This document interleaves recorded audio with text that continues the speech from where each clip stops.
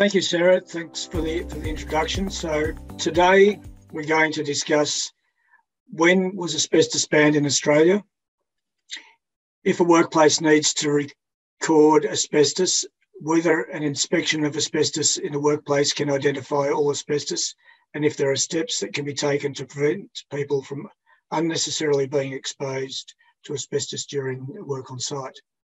We will hear from Joe Morris from the Reflections charity that is supporting and connecting fellow sufferers of asbestos-related disease and find out what they do. We're going to start with the first poll, and if you can answer the following questions. Sarah has put up the questions there. So, do you think your workplace register records all of the asbestos on site? So 4 answers: yes, no, unsure, not applicable. So it will depend on what knowledge you have of your workplace, if you are from a workplace, or if you're just tuned in and a mum and dad, then that would be not applicable. All right, most have voted, but I'll just leave it another 10 seconds or so, Malcolm. Right, thank you. And we're going to compare these answers at the end and to see if there's any change. Once we get the answers, then I'll introduce the panel. All right, I'm going to show you those results now. So 35. I'm just writing this down now myself. 8 and 6. So it's an even split with people saying yes and no. So that's an interesting interesting set of results there. So let's proceed to introduce the panel and just make sure. So I'm just going to read out a short biography on each of our panel guests, and their images will pop up as I read them. So I'm going to start off with Zane Baggett. Zane is a team manager, principal consultant for the hazmat practice in the Queensland office. He has over 20 years experience in asbestos and hazardous materials, and has been consulting to both the private and public sectors. He holds both international and Australian professional qualifications in asbestos risk management, and he has supervised several large, complex asbestos removal projects and assists clients with the development of asbestos-related procedures and policies, asbestos management plans, and Zane is a licensed asbestos assessor. Zane, if you can turn your camera on, that would, if you haven't already. Cassandra is Cassandra Ferdinand is a senior consultant in our New South Wales hazmat office, or Greencap office, should I say. She has over 10 years experience in hazardous materials industry and has a strong practical experience in this practice. Cassandra has been involved in some of New South Wales' significant asbestos and hazardous materials projects, such as hospitals, government infrastructure, heritage, rail development projects, residential commercial properties, and a significant involvement in demolition of an old power station. Her experience includes surveying, asbestos monitoring clearance inspections. She is a NATA approved signatory for asbestos fibre counting and bulk identification. And she has a large following in LinkedIn, where she regularly shares photographs of her asbestos collection and unusual asbestos items. Cassandra is also a licensed asbestos assessor. Joe Stanek. Joe is a consultant in our hazmat team based in our Queensland office.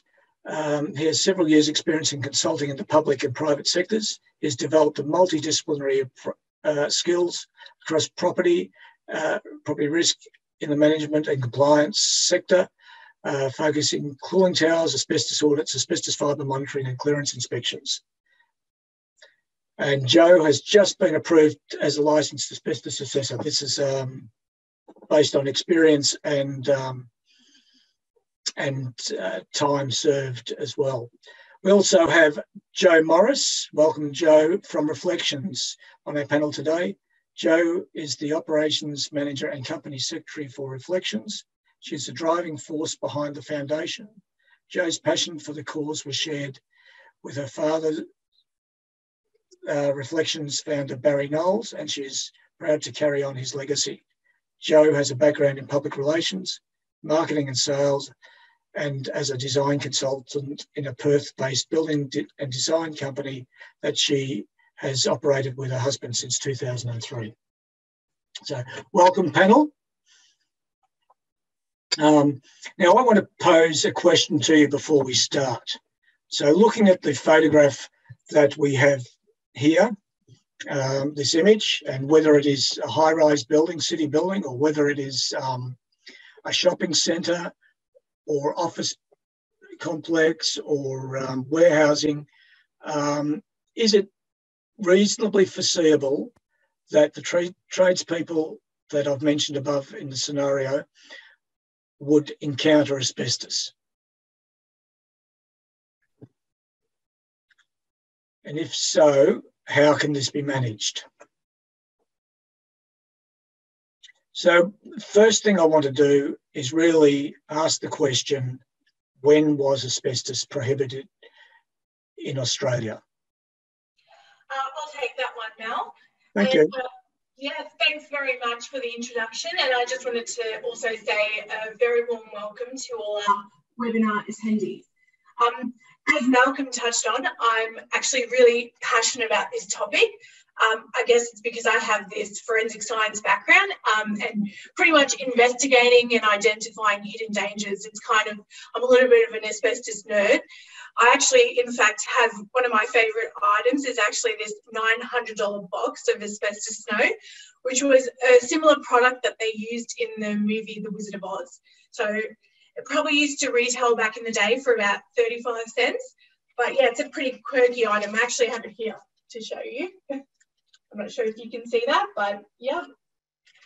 So getting back to the question, in Australia, actually, asbestos was banned on the 31st of December 2003. But despite that, we're still finding asbestos crossing our borders. It's just unfortunate the Australian Border Force is unable to sample or inspect every single item that's imported into our country. That might be due to short-staffed or, you know, it's just a limited restrictions they have for that.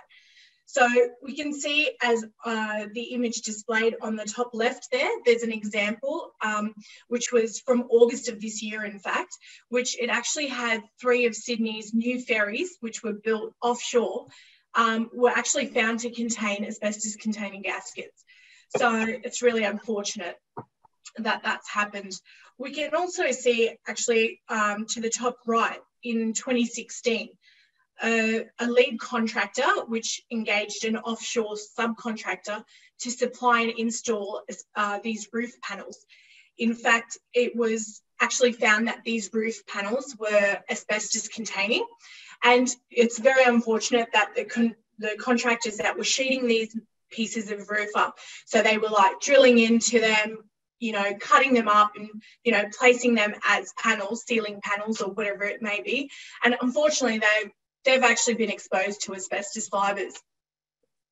It actually, in fact, led to an audit of several other large construction sites across Australia. And it actually, that was from goods received from that same subcontractor. So it's pretty scary stuff that, you know, it's still making its way into our country. As hygienists, we also see a lot of products which use talc that have also been imported. So with talc, there is also a chance of asbestos contamination, which is present in the materials. This is usually mainly due to lack of quality testing and control in the countries that these products are actually manufactured in. As I mentioned before, although asbestos was banned and it also included the ban of to use, reinstall, reuse, sell, supply, store, produce or import asbestos-containing materials, The amount of imported and stored items we find out on the field is astonishing. You can actually head to the Australian Border Force website, which also shows a list of countries which goods containing asbestos have been detected in the past, and you can also refer to that. Thanks, Cassandra. So I suppose the next question we need to ask is, does a workplace need to have an asbestos register, or do they need to identify asbestos? Zane, I think you might be able to help with this one. And you'll need to turn your microphone on. I apologise for my voice today. It's a bit croaky. So as a PCBU, the regs and codes of practice state that generally buildings up until the 31st of December 2003 do require to have an asbestos register and management plan. The easiest way to sort of explain this process is on this next slide here. So the first thing you would need to do as a PCBU is to have the asbestos identified at the workplace, which is done through surveying. The survey should be undertaken by a competent, experienced person, which we will cover on later in this presentation.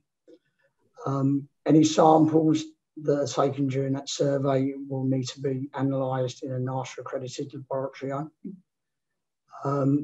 This will then allow a preparation of an asbestos register and management plan as per the code of practice and the regulations. Any asbestos that is found on site should be labelled to ensure that it's not damaged accidentally by maintenance workers. The register should be kept on site and made available to anyone working on that site. The register and the asbestos management plan need to be reviewed as a minimum of 5 years in most states, apart from WA, which is on a 12-month basis.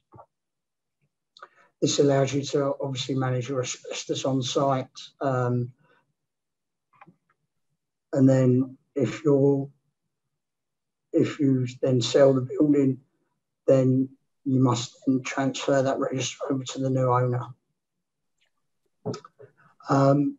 Going back to imported goods and the cut-off date of December 2003, this was actually a survey we conducted a few years ago, and the building was estimated around a 2005 to 2006 construction date. And in that we did find infill panels within the ceiling void, as you can see on this slide. So just because your building was constructed after 2004 does not necessarily mean that it will be asbestos free. Wow. Do you want to explain this slide, Zane? Okay, so this is an example of a fairly comprehensive register. It exceeds the requirements of the codes and the regulations of what is required of a register. So in this, we have the location, description of material, the type of material it is.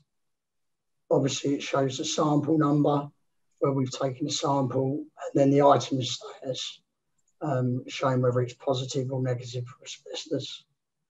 Our registers include estimated extent, which some other companies do not include, and they will also, as you can see, contain condition, friability, and disturbance, and then finally a recommendation at the end. This one will be for a demo audit, as all the recommendations are actually saying that the item should be removed if it's likely to be disturbed during proposed works. So Zane, you mentioned demolition audit. So what are the types of registers and what are the difference between them? Can you briefly explain that? Okay, so the management registers are there for you to manage your materials on site. They're a non-intrusive survey. They can normally be undertaken during normal business hours with no effect on the running of your businesses. Cost is not as much as a demolition audit, and it generally won't take as long. There will be plenty of caveats and limitations in that, as we don't make any intrusive inspections of voids and stuff. The demolition audit is highly intrusive. We make holes in walls and ceilings. We open up flooring and that sort of thing on these photos here. First photo you can see is where we've opened up the ceiling to access the ceiling void and locate an asbestos flue pipe. The ceiling was tested first and checked to make sure that it wasn't asbestos. Second photo shows us opening up some pipe work. So we've taken off the metal casing and then assessed the insulation that's on the pipe work. Once we're happy that that pipe work insulation is not asbestos, we'll then remove that to check to see if there's anything below that insulation. These show typically how we open up walls on a demolition audit. Again, we check the wall first to make sure that it's not an asbestos material.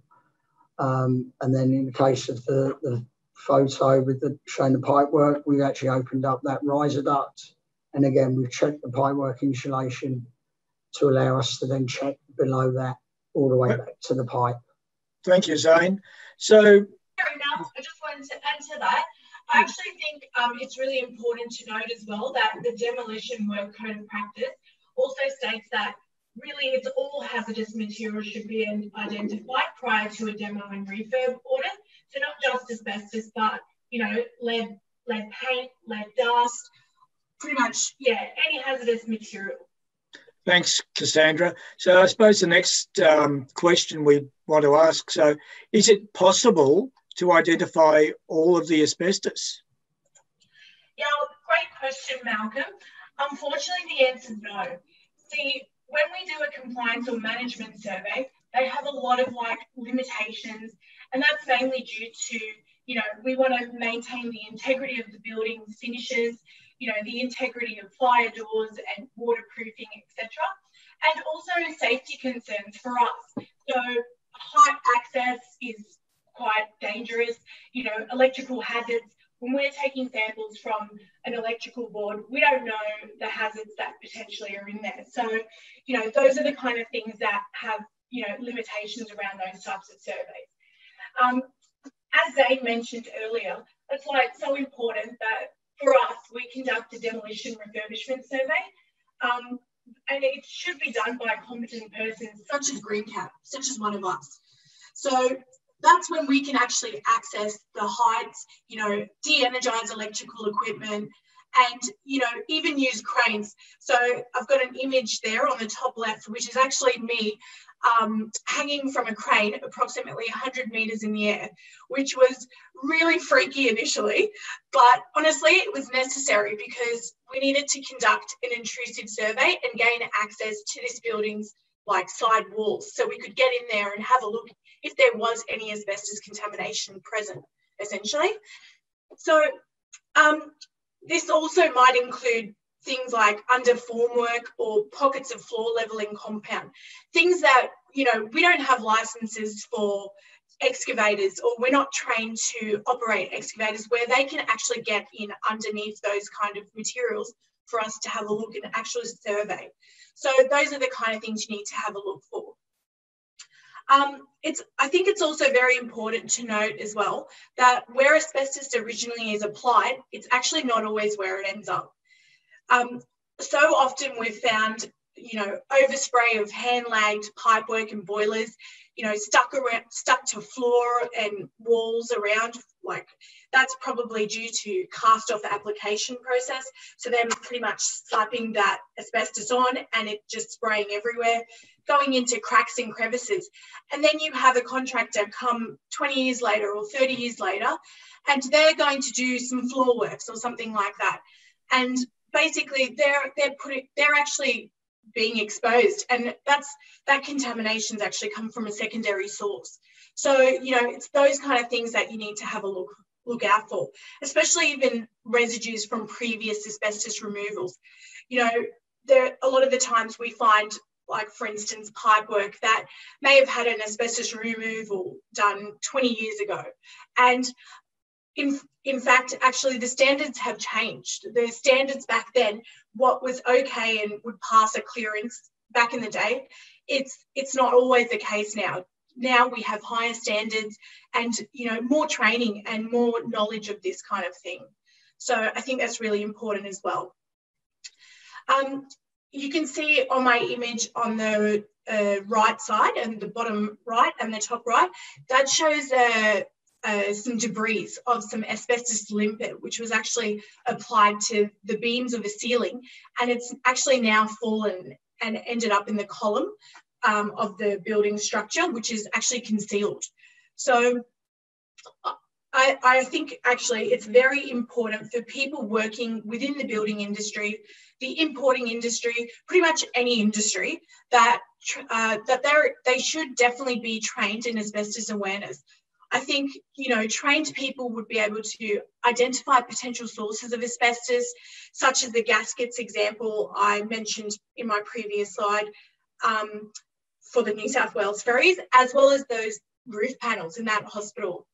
So, Cassandra, how can we avoid these unexpected finds or these discoveries? How can we prevent this?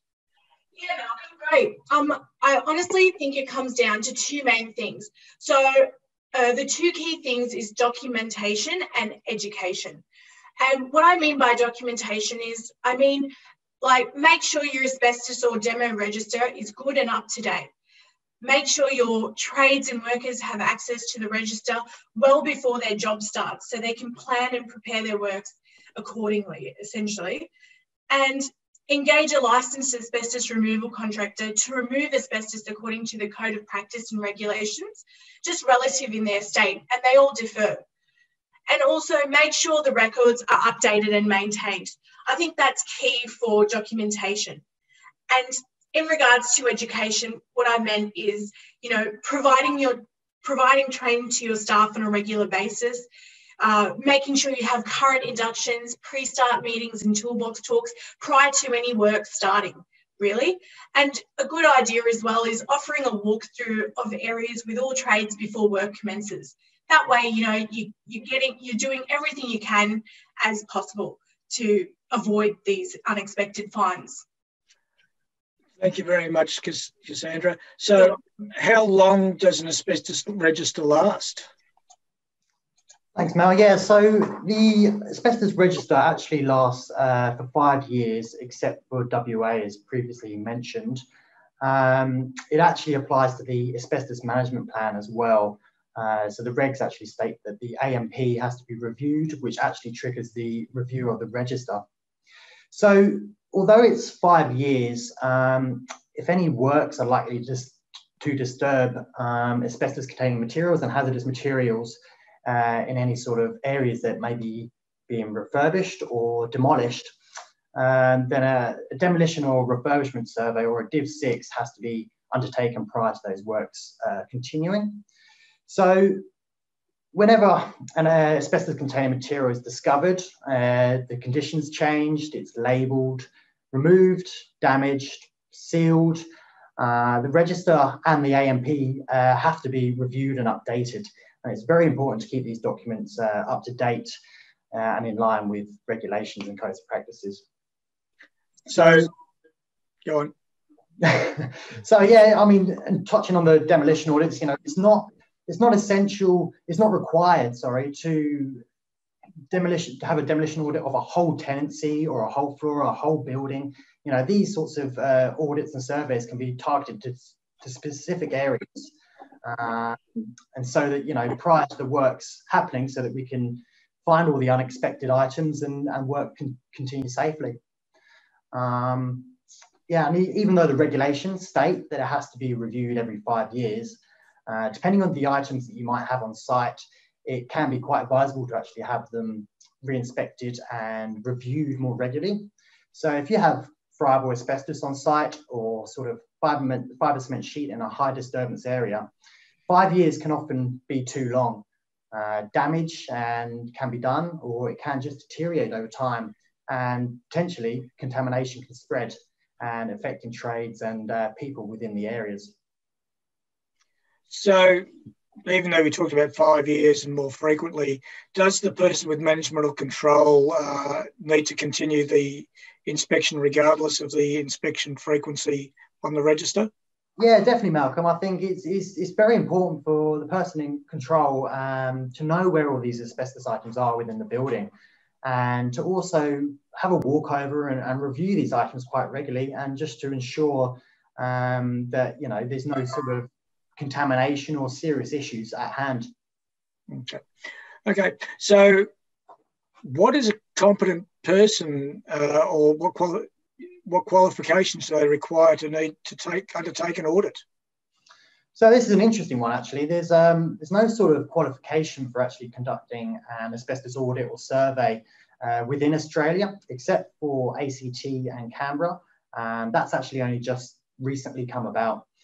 So it's very important for PCBUs to understand the individual or the consultancy being engaged to do these types of works. You know, it's perfectly reasonable to be asking the consultancies to, if they've done these types of works before, you know, has the consultant that you're engaging been completing these audits and surveys previously on residential buildings? Perhaps you're engaging them to complete an audit of a commercial building. If they've only done residential before, are they competent in surveying a commercial building? And this kind of spills out into the demolition and refurbishment side of things as well. You know, have they been only completing management audits and Div 5s, and are they competent to do a demolition, a Div 6, and find all the asbestos on site that might be hidden away? And this also comes across to the friable work and the clearance side of things as well. In general, across Australia, if the work's of a friable nature, then the consultant has to be a licensed asbestos assessor to complete and do the clearance. And it's very similar on the removal side of things as well. You need to have an A-class or a B-class license, friable and non-friable. Okay, so that's interesting. So what happens if you get it wrong? If you get the audit wrong or the clearance wrong? Yeah, so a recent situation came about in South Australia. SafeWork actually had to investigate this case, and you can see from the photos, I mean, I posed it to the audience, do you think this is a good enough clearance and it's safe for reoccupation? SafeWork Australia, South Australia, they had to investigate this situation where the consultant, the asbestos assessor, actually cleared the site and said that it was safe for reoccupation. You can see there's clearly debris, and so the outcome, and it's still going on, is that the assessor his license was revoked, and further investigations and proceedings are continuing around it. But you know, you can see from this that if you engage someone who's not competent and does clear the area, it has potential outcomes as well. For, you know, if this was cleared in a business, you know, and it came about that SafeWork had to get involved, the business could close down and there'd be delays in construction, you know, things like that. So, Joe, if the audience were going into an area that was cleared, how would those photographs look different? Oh, well, you wouldn't have any sort of debris here, you know. You can see with all the debris to the floor and to the timber struts. It just wouldn't be there. You wouldn't be able to find any sort of debris or ACMs left on site if it was cleared and removed properly. So no dust, no debris, no problems. Dust, no debris, no problems. I agree with Joe. I think that would be like spotless looking, I think. Yeah. Yep. White glove by the sound of it. Joe Morris, do you have any comment to add there? Yeah, thank you, Malcolm. Now, I'm having problems with my internet, so if I drop out, I apologise, but thank you very much for the invitation and hello to attendees. Yeah, I'm not the expert that all the rest of you are by any means. In fact, prior to 2010, I knew very little about asbestos and I'd never heard of mesothelioma. But we're on the other end of it. My father and I established a support network because there was a need over here in Western Australia, and that's now expanded nationally, a need for networking and connection for sufferers, but also a need for more information and awareness and education in the building and construction industry. And that's very much the role that Reflections is playing at the moment, advocating for that. I see the other end of this, Malcolm, the sad end of it. One of the sufferers in our group at the moment, she's 54, and her exposure was when they pulled an office building down in Sydney. She was a business professional working next door, and she now is final stages mesothelioma. I was actually on radio last week, and I was contacted by a father straight away within minutes of going off air to say that his son, who'd been a second-year apprentice, they're from the ACT, and we all know that they have very good training in the ACT. The father had done the training, so the son, the apprentice, knew about asbestos. That on the construction site, they uncovered some piping, dug up some piping with asbestos lagging on it. Now, the apprentice knew that it was likely to be asbestos. He questioned it with his boss.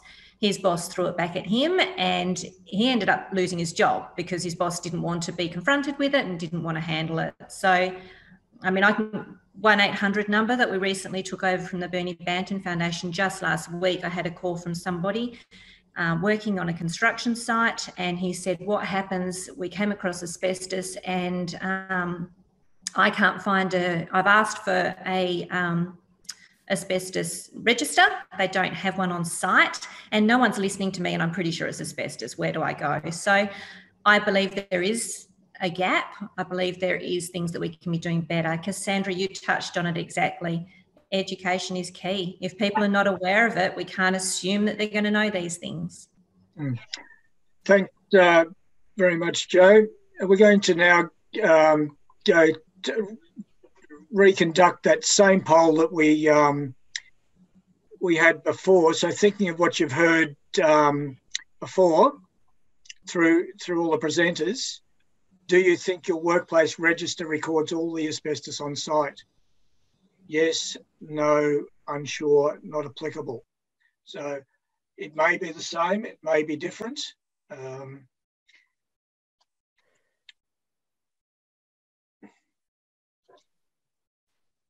Following this, I'm going to ask Joanne a little bit about reflections, and then we will go on to questions. All right, just a couple more seconds, Malcolm. Oh, I can't vote. The answers are a little bit different. Okay, I think I'll show it now. Let's have, hang on, 14, 15, 50. So the yeses were 15% before, and the no's were 14%, but they've shot up to 57%. Unfortunately, I don't have another poll to address what that might be, but I think we might, it looks like we've got the message across that you can't find all the asbestos, and I'm hoping that the other message remains that we need to do something about it, and we'll address that hopefully through some questions with the panel in a minute. So I'm just going to move on to my next slide, and this is one that I use when I do training, and I have taken this from the ASIA, the Australian Safety and Eradication Agency site, and I believe this quote to be accurate. by preventing exposure to airborne asbestos fibres, we could substantially reduce, if not ultimately eliminate, the tragedy of asbestos-related disease in Australia. So we're removing asbestos out of buildings all the time. We'd love to say we're not putting it back in. There's obviously more coming out than going in. What's going in is illegal and has to be removed. But the panel, do you agree that this is achievable if we don't disturb it? We get the experts in. Yeah, thumbs up or big smiles. Yeah, I use this wherever I can. So we're now going to just introduce Jo and just ask her to explain a little bit about the Reflections Foundation. And Greencap commenced a partnership with Reflections this year, 2020, as a national risk management supporter, following a 3-year partnership with the Bernie Banton Foundation. So, Jo, if you can just explain a little bit about the story behind Reflections, what sparked it. Also, we were talking before this, you were talking about a fundraising activity that's happening this weekend that's been consuming your time as well. So, Jo, I'll just hand over to you. Thanks, Malcolm. Yeah, so as I mentioned, prior to 2010, I knew very little about asbestos, which just goes to amplify the point, really. As a building designer, I should have known more. It was when my father was diagnosed. He was your classic second wave builder, had worked with asbestos, and diagnosed with mesothelioma and given 6 to 9 months to live. Dad ended up surviving 7 years without treatment, which was literally a walking miracle. So he was challenged to write his memoir because it was such a unique story, Reflections Through Reality, which was launched in 2015, and that became a catalyst.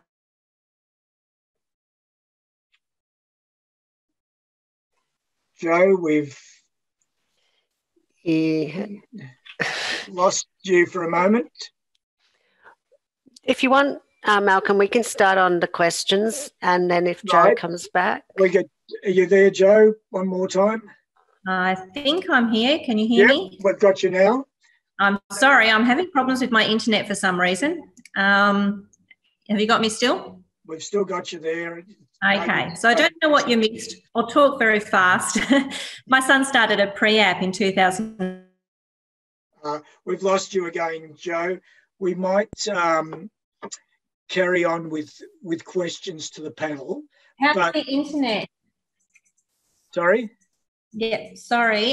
Have you got me back or not? Yes, we have. Sorry. We actually had our power out yesterday and it's affected our internet. So I do apologise profusely. This event has come about through our connections with the building and construction industry and a realisation that our apprentices and trainees are not learning enough. So we've invented this event where tradies are dobbed in and sponsored to walk the catwalk with a model. So it's all fun and games. It's happening this Saturday night, but it's fun and games with a serious message, and it's a great way to bring the risks of asbestos to the big stage on the night. So I'd like to just do a plug because it happens to be in 2 Sleep's time, and there is opportunity for you to support the work we're doing. The funds from last year's event, we're actually developing an augmented reality module to accompany apprentice training. So the funds go to the cause. You can jump online and donate to a tradie to encourage them. Tax deductible, and 100% will go back into the building construction industry where they absolutely need more knowledge, more education. And that's key for them to be able to make an educated decision. They may not always make the right decision. We know they're young guys often, gung-ho, she'll be right, mate. But at the moment, they're making decisions in ignorance. And that's just wrong. They should have known about this many, many years ago. I actually believe that there should have been more of an awareness campaign way back when asbestos was banned. I agree with you, and some of us that are a little bit older and have got kids know that the apprentices and those people around that age just think that they're bulletproof and, it's only 20 years old and don't realise that, Well, at least I've made it past 60. But anyhow, we shall move on now. So we'll address some questions now. So we've just got a background slide up here where we'll provide some resources at the end of this as well. But before we go into other questions, we had one from Belinda from Nico, and she said a lot of minor construction type work is carried out on dwellings, structures, maintenance and repairs, installations, replacements of air conditioning, power, drilling, screwing, etc. And they use this technique of spraying shaving cream into a styrene or plastic cup, maybe a recyclable paper cup these days, which captures the asbestos. And she's asked the question, is this an acceptable practice today? So would someone like to address that? Yeah, Mel. Thanks for your question, Belinda. It's a great question. While it is an acceptable practice, it's actually highlighted in the Code of Practice on how to manage and control asbestos in the workplace under the Safe Work Practice 1, I believe, drilling of ACNs. So while that is an acceptable practice, that was probably 20 years ago. So right, like in 2020, we actually have more appropriate gadgets, such as this dust capturing tool you can see on your screen. So I think this brand is actually called the Bit Buddy. So these types of devices, this particular one actually captures 99.7% of all dust from the flat surfaces. So it's more efficient, it's more safer, as it allows the user to actually use both hands. And it actually allows for visibility as well. So you can actually see that, all the dust is being captured into this device. It's clear. So I also just want to pinpoint that, this tool actually must be used in conjunction with our H-class industrial HEPA vacuum as well. So that's to be used safely. A special vacuum cleaner. We're not endorsing any particular brand of product, but there are many on the market, and anything that captures asbestos source is good. Got another question here from Damien, and this goes to the training that we talked about before for, in this case, surveyors. In your opinion, panel, do you think that there should be some sort of legislation that all asbestos surveyors should undergo industry training and be signed off to complete audits like the BOHS training? Should it be mandatory? Yeah, I'll answer that one, Malcolm. Yeah, I think it is a good idea. It gives a solid grounding for consultants to build themselves around, and it does require a lot of in-field training, shadowing an experienced consultant.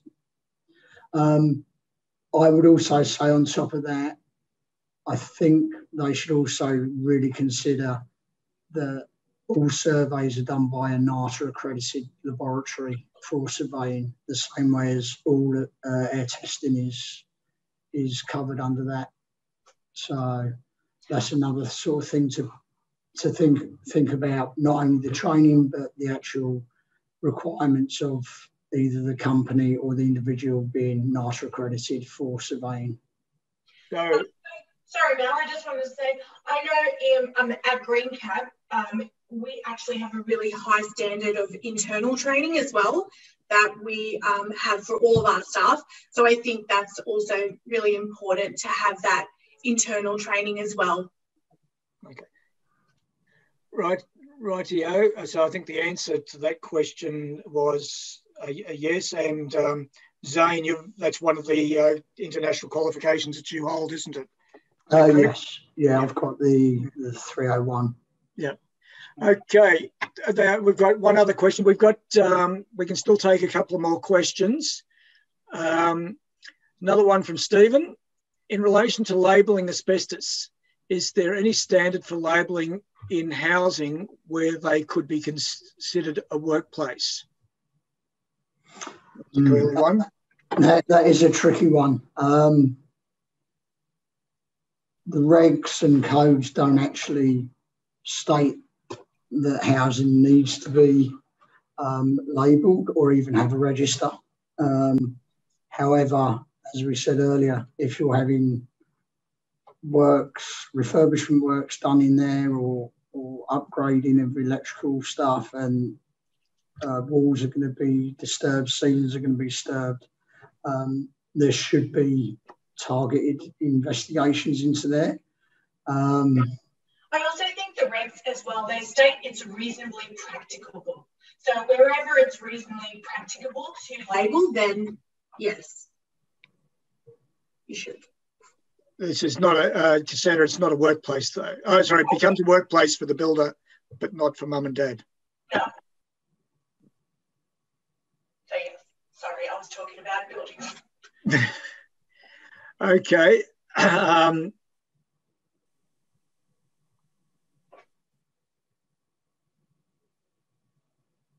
Another question from Anonymous. Old escalators, elevators, shafts, switchboards. How are these accessed? Who would like to address that one? I don't mind that one. Yeah, look, we get these come up quite often, and it is a case of engaging a lift technician or an escalator technician, isolating these items, and having their help on hand at the time to get in and for us to have a look at the items. So it is a bit of a collaboration, which is actually quite a positive thing, because I've been on site and they've actually picked up a few things from me and vice versa. So it's a case of engaging two people, two companies. Great. So anything that the panel would like to add that hasn't been covered that you want to reinforce or wasn't part of the scope of the webinar? I could just jump in there, Malcolm. I know that this is about commercial industrial sites primarily, but I think the messaging is so much broader as well. And we're all residents, we all live in Australia where we have such a high rate of asbestos related disease. I'm concerned that, you know, all the lockdowns that we've been in and everyone home renovating, I'm sure we've all thought about that. We all need to be aware. Next week is Asbestos Awareness Week, and I know Greencap and Reflections have got shared messaging that we're going to be putting out to the community. Jump onto our profiles, LinkedIn, Facebook, and reshare, because we need to be getting the message out there as broadly as we possibly can, because there is not enough awareness and education generally in the community. Couldn't agree more. Anyone else? I've got one more question here, which is outside of the scope of the seminar, but we've got two more now. Just quickly, how do employers protect themselves from employees who may have lodged a claim, who may have been diagnosed with asbestosis when they have or may have been exposed at their house growing up? So we cannot give legal advice, and we'll curtail our comment to maybe best practice of what could or should happen. Yeah, although you can't really pinpoint that time of exposure, we do sympathise with this scenario. Like, yes, it's actually unfortunate that does happen, but all we can say is, like, as long as you know, doing your due diligence, you're doing everything reasonably practical, like your documentation is up to date, maintaining your records, your workplace is marked or labelled and in a good condition, and you're providing your asbestos awareness training to staff, like, you can only do your best to prevent this from happening. That's all we can really say. Put in good practices to prevent it. Yeah, and document that. I think that's probably important. Another question from Stuart. asbestos register reviews have to be undertaken every 5 years, or I think the panel said up to 5 years. Is this a full review, or is this where the register has been updated due to a new discovery or removal within the 5-year period? Yeah, that's a good question. It is a full review of the register. It's recommended you get a competent person in to revisit all asbestos items that have been previously identified, reassess their condition, and then amend the register accordingly. Registers should be updated as you have removal works done, and not just wait until you're ready for your review. And that could be as easy as just putting a line through and a comment saying item removed. Also, if you've got an older register and you're not entirely happy with it, it is even sometimes worth having a complete resurvey of your building done. If you are lacking confidence in what you've either had previously supplied to you, or that you've inherited if you've taken the building over. Thank you, Zane. Another question. In local government assets such as buildings that are leased out commercially, does the recognised asbestos that sits on the web-based register, so in their asbestos register, does this material need to be labelled? Electrical, so it's a leased building. Example is having eaves and electrical components. So does it need to be labelled? Yeah, the codes and regulations state that labelling does have to be undertaken. Just because it sits on an electronic database doesn't exclude it from being labelled. The label's there to inform maintenance workers and other people who are working in and around the building that particular area does contain asbestos. So it acts as a warning on a day-to-day basis. Right. I might just add to that. Cassandra actually touched on it earlier about labelling to be reasonably practicable. So labelling things that are height restricted or not accessible, whether it's an electrical hazard or a mechanical hazard, you might label next to it. You're not going to label brake pads and actually label the brake pads. So that you need to take that into account as well. Yeah, I know in the past we've seen labels on the front of doors as well. So doors to plant rooms, etc. So that is reasonably practicable. Right, thank you. Another one that's come in from Jim. Is anyone aware of any information about asbestos being provided to the owner builder before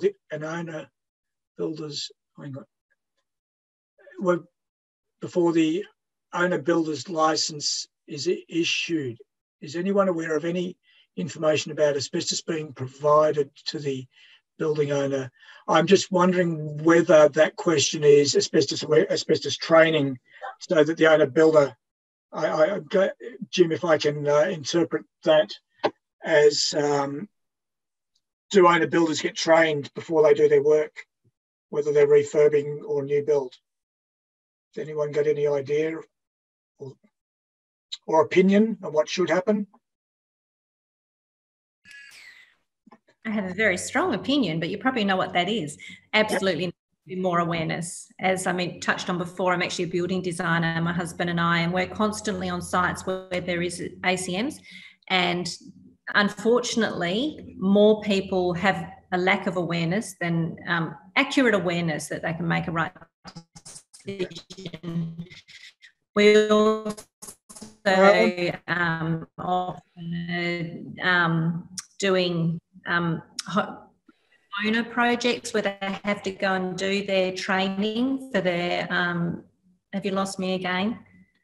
You're there at the moment, but it is difficult. Sorry. And yeah, the courses that they do, no, there's not enough awareness in them, in my opinion, around asbestos.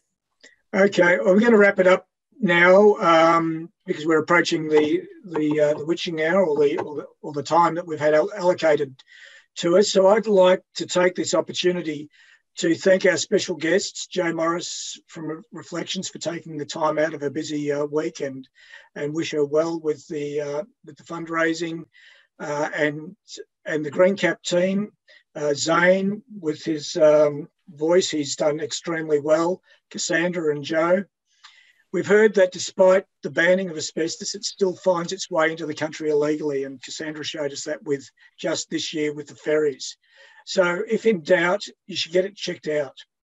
All workplaces must have an asbestos register. This register must be maintained and made available to workers who work or intend to work at a workplace and have a life not exceeding 5 years, and that doesn't preclude the duty holder to continually monitor the condition of their materials. While it is impossible to identify all of the asbestos on site, we can still take steps to close the gaps and prevent unnecessary exposure to unprotected workers and the public. And that's the key. If we know that we've got gaps and we put the protection on, and we access these things that we didn't access before, that's okay. They're not going to be exposed. It's when we allow the apprentice to bang a hole in the wall, or his boss doesn't care, that's when it makes a difference. So failing to close the gaps and manage exposure to asbestos could lead to an asbestos exposure, which is totally avoidable in 2020. While I know times are tough for some Australians at the moment, if you can, please look at the Stilettos website there and select a tradie, support and donate to the Steel Toes and Stilettos fundraiser and help make a difference. As Jo said, donations of $2 and more are tax deductible. So if you can, please do so. So prior to working at home, as Jo said, or at work, let's take the time to plan. Identify asbestos prior to undertaking our work, and don't forget all the other hazards. And if in doubt, get it sampled, and if present, get it removed by a trusted asbestos removal contractor and cleared by an independent licensed asbestos assessor or competent person. So as shown on the screen, we've made available some resources which we sent out to you again. So thank you very much for your time. Thank you, panel. Thank you for the audience. I've enjoyed this, and it's been great, good questions, good discussion. Thank you very much. Stay safe. Thank you, Malcolm, and thank you, team. There's just a link that has been mentioned. I've just shared it once again in the chat. It'll also come out on the email later today. So that's a Greencap link with for an asbestos exposure checklist and importation guide. And also, I'll just drop in here a link to all future webinars. There's only a few more now till the end of the year. And there you go. So thank you, everyone. I hope you have a wonderful day, and we'll probably meet again soon. Okay, bye. Thank you. Yeah. Thank you all.